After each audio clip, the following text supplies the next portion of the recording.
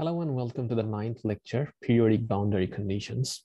So we have been continuing the discussion on molecular dynamics theory, and previously we have introduced you to the molecular dynamics ensembles. In the current lecture, we'll talk about another important aspect that we apply on a molecular dynamics simulation, that is periodic boundary conditions.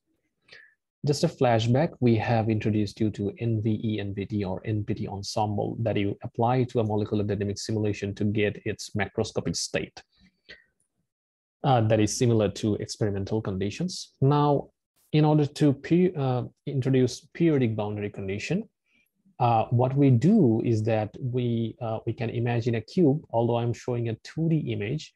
Imagine a cube in which the central cell is actually extended infinitely in all directions, X, Y, Z, where all the cells is actually a copy of the central cell. And there are infinite images in all directions. Think about a 3D cube in which at the center there is a central box in which the actual simulation is happening, and all the other boxes are copying what is happening at the central box, and there is no wall and no surface molecule.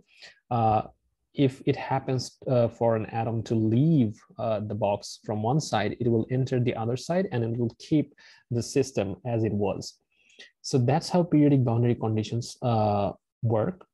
And why it is needed? Because we want to know the bulk property. And when it comes to only one cell, it's really small.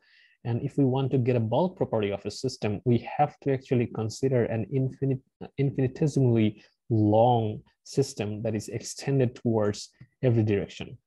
And you will see how it is applied in an input script in a molecular dynamics simulation. So in the next lecture, we'll also introduce another concept of energy minimization. Thanks.